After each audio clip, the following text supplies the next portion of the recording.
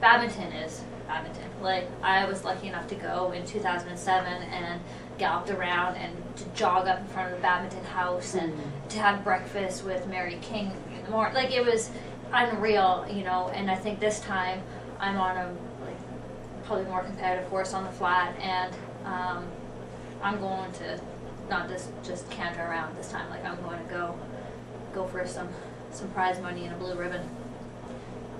Yeah, I mean, I've never been overseas to an event, so for me, a lot of this is experience. And even though there's a new course designer at Kentucky, I understand the whole not running the same event again and again. But if the grants aren't big enough and I can't fundraise enough, then I'm going to be going back to Kentucky.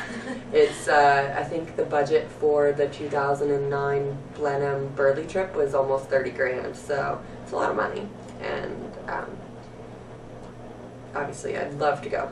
I would like to do as many 4-stars, as many different 4-stars as possible on this horse, because who knows if I'll ever get another. I just want to say, like, the first time I went around being it on Hank, who was like, it's the same as Ollie, you know, I've had him since he was 4, and you know you can make a mistake and you're going to be fine. And to be able to do badminton, your first badminton on him, like, that's who you want to be on. Absolutely, you know, and I just feel like it's going to be so much fun, and I really desperately want to go, and we're working hard to raise the money so that even if the grant isn't as big as I need it to be, we'll have what we need to go. What are you doing to us? Ollie's breeder's nephew is doing a fundraiser for us in Maple Ridge, BC. His name's Jack Polo. For you BCers who see this, it's at Maple Ridge Equus Sports Center, and I believe it's coming up here in the next month.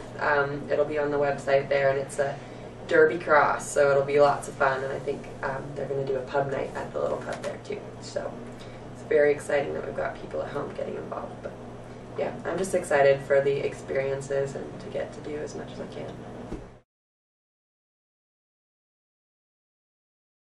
I did actually. What? Hey, it's January. These are important things. I know. It is Easter, so I think you could, go somewhere with that. Not a bunny outfit or anything, but just like pretty, something really pretty that you might. I don't know. Of course you have your outfit.